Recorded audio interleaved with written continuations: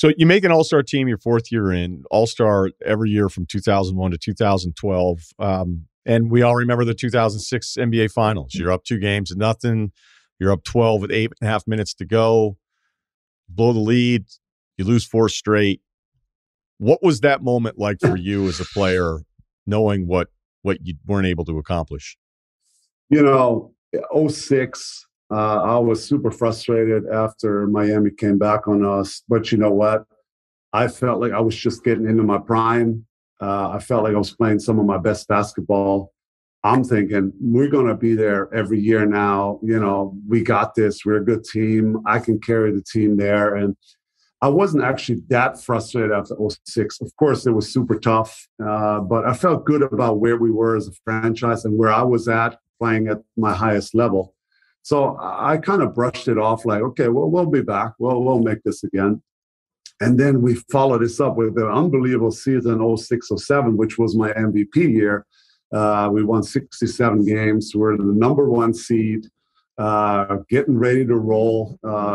We had the Spurs number that year. I think we beat them 3 out of 4, which was our biggest rival. We felt good about that matchup. So I'm thinking in my head, this is our year. This is our year. This is when we're going to win it all.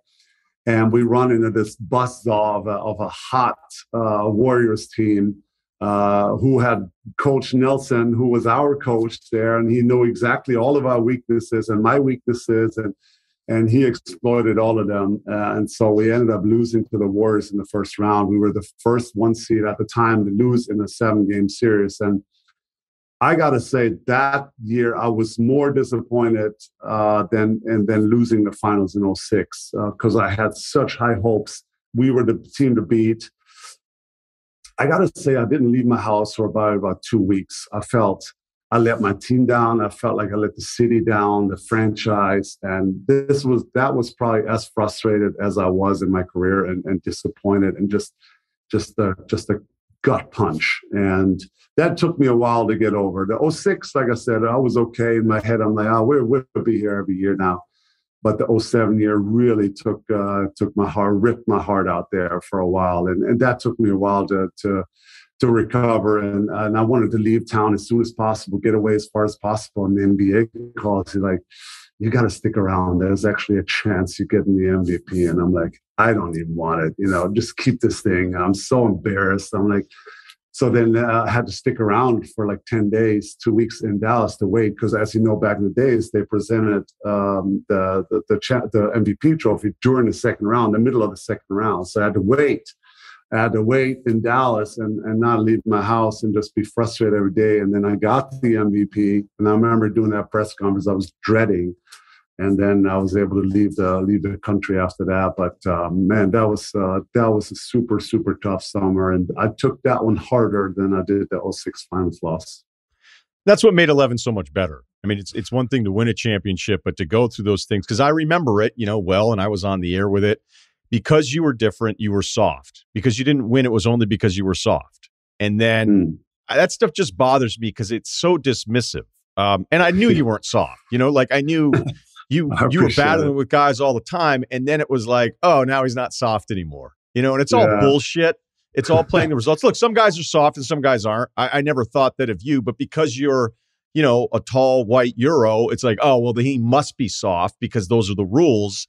And you beat a Heat team that's the favorite, that is arguably, one of the best groupings that we've ever seen in the prime. How were you able to beat them? What was it about you beating this team that everybody felt like they were picking?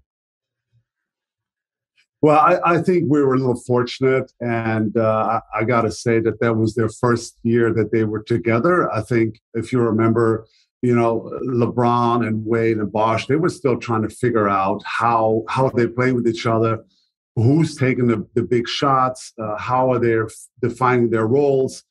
And so I think there was still some question marks in their own minds how this is all going to work. And so I think we snuck in there at the right time. Obviously they were way more talented than us. I think we had a group that had great chemistry. We knew our roles.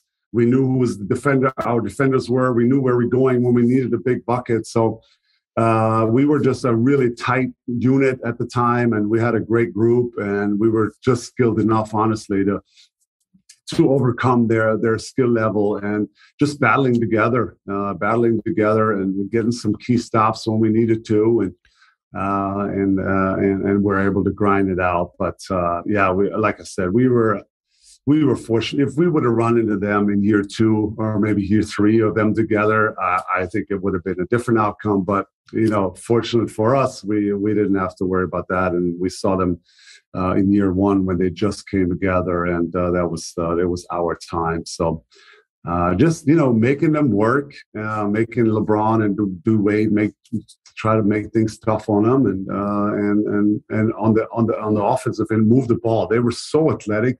They closed out to our shooters so fast that I think the first 2 games we were kind of overwhelmed. We were like in the first couple of rounds, we had all these good looks and open shots, and things were going well. And then all of a sudden, these guys were so athletic on the perimeter. I mean, our shooters couldn't even get really in the game. So it was tough, but we figured out some ways where we could get our shots, and we were able to beat them, which was obviously made 06 and 07 kind of worth it, for me to go through the lowest of the low and fight through those times and keep working hard. And that motivated me to push harder.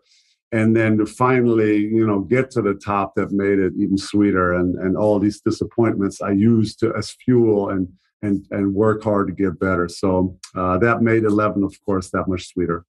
Just 2 quick things as we finish up. Did you feel that because it took a long time for the NBA to accept you, and then, just all the shit you took because of 06 and then 07, because you're right, the Warriors thing was brutal for you, and then you got to wait around, and then everybody wants to, after you win 67 games, like, oh, this guy shouldn't even be the MVP, and you're like, all right, well, that's ridiculous. But then everybody felt like they liked you. Winning can cure a lot of things, but did you feel then like, hey, I've been an all-star now for a decade, and now I have my ring, did you feel it? Did you feel like all of a sudden now everybody loved Dirk, and that even other superstars appreciated and respected you more as a contemporary than prior to those years? I did feel a little more respect, even from when I came to the All-Star game the next year. Even the media, I don't know, it was a different respect level. I think it gave me a lot of confidence too, walking around my peers. I think it took a lot of weight off my shoulders because I was always disappointed every year, and maybe I'm not good enough to get us over the top. And then when you get there, though, it's like this sense of pride, this sense of satisfaction. Now what? Now what can you say? I think I've had some of that, and I gotta say, it felt good. It felt good the next couple of years to go to the All-Star games, and there's not much you can say about me now. I did deliver, so I gotta say that was a very proud moment for myself, of course.